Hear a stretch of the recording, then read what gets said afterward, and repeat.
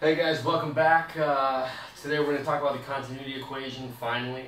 Once we get past this and get through a few examples, we can finally get into some actual semiconductor devices and analyzing PN junctions, MOS transistors, and MOSFETs and stuff like this. But we got to get through this stuff first. And so to start with the continuity equation, we need to know a few things from back from electromagnetics, electromagnetism, and that's Ampere's law, and this is part of this comes from Gauss's law, and actually it's Gauss's law here in differential form. Del E is equal to the charge density rho over E. Okay. So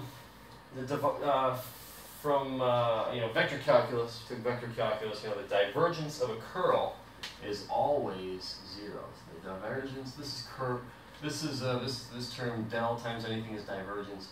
Curl is del cross product with anything. Any say a magnetic field density, something that's equal to zero, right? So knowing this, and H could be anything, any vector, right? Knowing this and knowing Ampere's law right here. Let's do the divergence on both sides of Ampere's law, right? Del cross H is equal to del dot current density J plus del change in electric flux density per unit time, just like that, right? Okay, well, that's equal to zero, right? Because this is equal to zero. So what I have is del dot J, which is our current density, is equal to our negative del d of electric flux density over dt, right? And we know that electric flux density d is equal to little e times electric field, right? Just like that, right? So an electric field is related through Coulomb's law to the charge density in the semiconductor, right? So E is basically equal to or del E, del E is equal to rho over E, right? Just like that. So now that I have that, I can rewrite this. Oops, I forgot to put the del. I can actually rewrite this. Del dot J is equal to negative d of del dot d over dt, right? And then I can simplify that knowing this and using this relation right here, right, to del J is equal to E del,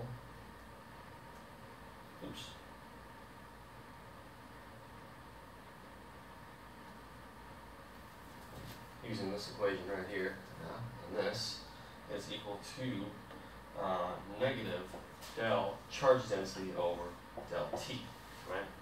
So let's say we're just considering electron charge density, right? We're just considering electron current. That's why I only wrote this right up here. Well, then what is our charge density? We're not talking about doping right now, so charge density, rho, is just negative n times charge, right? So that gives me del dot J is equal to negative E del N over del T. Just like that. Okay? I'm going to divide both sides by negative. This becomes positive, right? Because this is negative. Negative becomes a positive, right? Okay, so let me erase some stuff here.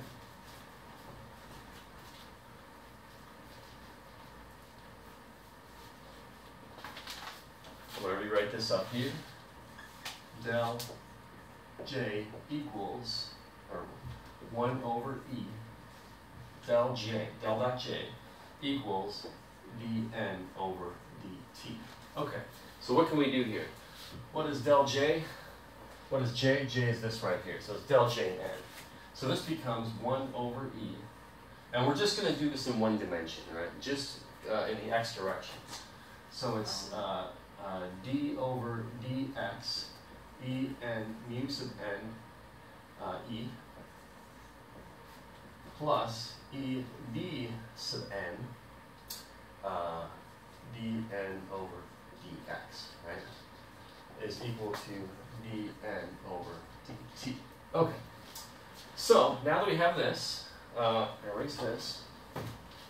Important thing to remember here is n and electric field E, you know, electron density and electric field are both functions of x, right? So that means here we're going to have to use the product rule, right?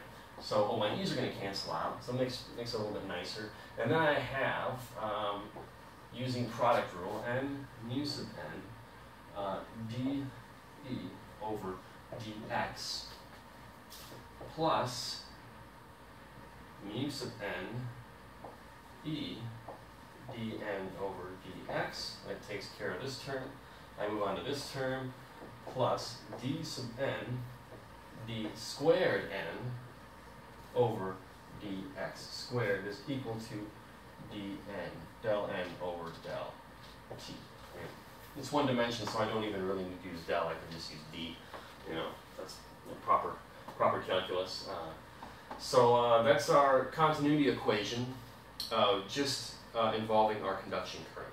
But there is a second term that we have to add to this now. This just takes into account electrons moving longitudinally through the semiconductor due to a gradient and an electric field. However, another kind of current that occurs in semiconductors is the generation and recombination of electron-hole pairs. So when we go back to our EK plots, something like this, you know, electrons and holes can be generated or recombined, you know, and this generation and recombination leads to a current, right? Some generation and some recombination, right? So what we want to do to this is the net generation rate, generation current rate is equal to Gn minus Rn. So we're gonna make an amendment to this equation. We're gonna say it's Gn minus Rn plus n. So Gn is the rate in which electron-hole pairs are generated in a semiconductor, and R sub n is the rate in which they recombine. You know, and in an intrinsic semiconductor under equilibrium conditions, these terms actually should cancel out and be zero, right? So the whole continuity equation, I'm gonna rewrite it here. I'm going to do it for holes and electrons, right? So you can go through the same equation for holes using the term J P equals to E P mu sub P E minus E d sub P dP over dx, and we'll find we get the same thing. So dN over dt is equal to mu sub n E dN over dx plus mu sub n dE over dx plus d sub n d squared n over dx squared plus g sub n minus r sub n, just like that. For a hole, dP over dt is equal to negative p mu sub p dE over dx minus mu sub p e dP over dx plus d sub p d squared p over dx squared plus g sub p minus r sub p. You know, just like that. Here's our right here. So let's consider an intrinsic semiconductor. You know, an intrinsic semiconductor, del N over del T. Well, in intrinsic semiconductor, there's no electric field, so that term goes to 0. There's no doping, so there's no doping gradient, so that goes to 0. There's no doping gradient, so that goes to 0. You know, and there's no generation recombination, so it should just the whole term should just be 0, right? But if you flash some light that creates with some phonon energy HV, it's going to create some electron hole pair, and you're going to have generation, right? But the deal is when you generate these electron hole pairs, the minority carriers are the ones that are going to have to do with this equation right here, right? So if we were taking like, let's say it wasn't intrinsic, let's say it was a p-type semiconductor, and electron hole pairs were created, right? Well then, if you have a p-type semiconductor, then N is your minority carrier, and you shine some light on it, and electron hole pairs are created. Well, these electrons, which are in this sea of ionized acceptors, you know, and holes, are going to want to recombine. You know, they're going to want to recombine with these ionized acceptors, right? And so, so eventually, they'll recombine at some rate. You know.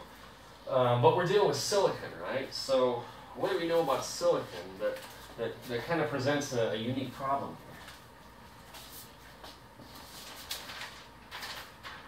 Silicon is not direct band gap.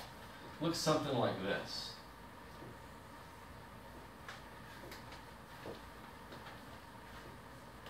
This is our first Boylan zone, right? It needs to overcome some delta K to create an electron hole pair. This is why they're not very useful for optics. So in order to do that, you can go through some phonon energy, right? Well, if you heat up the lattice, right, doesn't your phonon energy increase, right? So you can get a change in delta K. Well, yeah, but you're also creating more electron hole pairs when you do that. So it just kind of cancels out the whole process. However, inside silicon and other elementary semiconductors, there are impurities that happen as a result of processing and making the material that just are just in there. You can't do anything about it. And those impurities are usually like gold, you know. And the energy level of this gold is you know, something like halfway through the band gap. So electron hole pairs are created.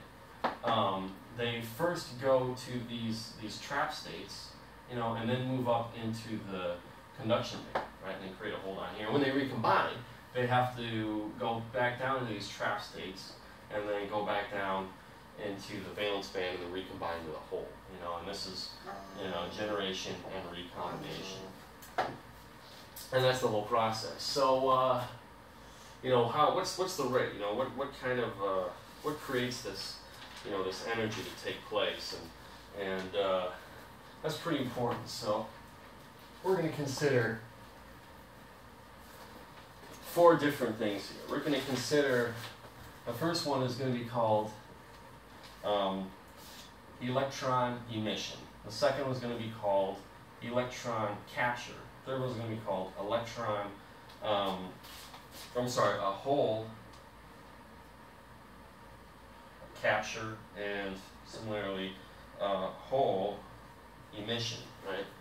What is electron capture? Well, EC, EV. Electron capture means that you know, electron that's in the conduction band goes down to the valence band and gets captured in there. So now we just have an electron here and we have nothing up there. So what will we need for this, right? Well, what we need for this to take place is some constant that's determined quantum mechanically, times the number of you know, electrons n, times the density of the trap states mt, times 1 minus f, right? And this Fermi level here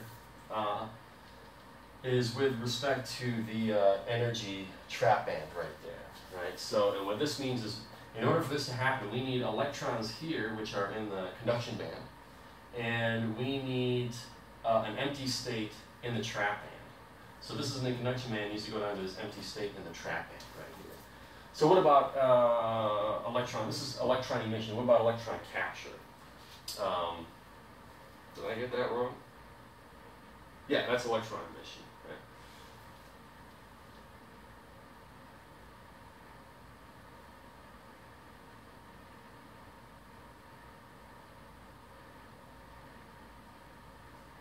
Yep, that's not right. That's not right at all. Okay.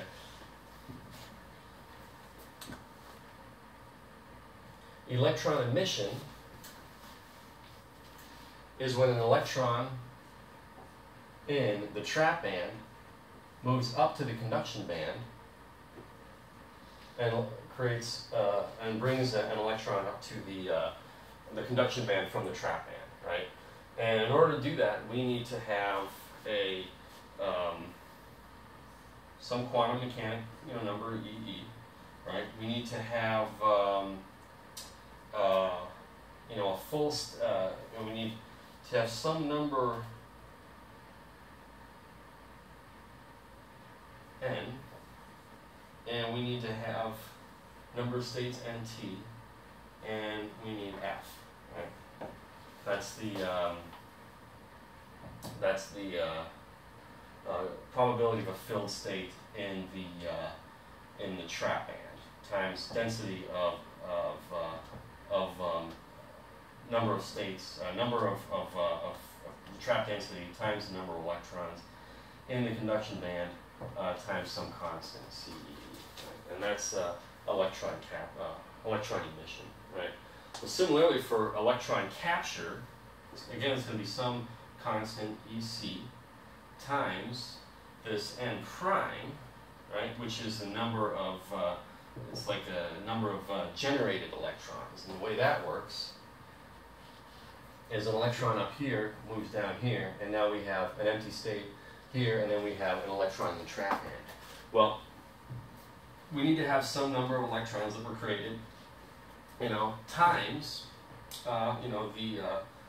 the trap density times an empty state in the trap, right? Just like that. We're going to stop right there. Disregard everything I said about trap recombination, and next time we're going to talk about that. So.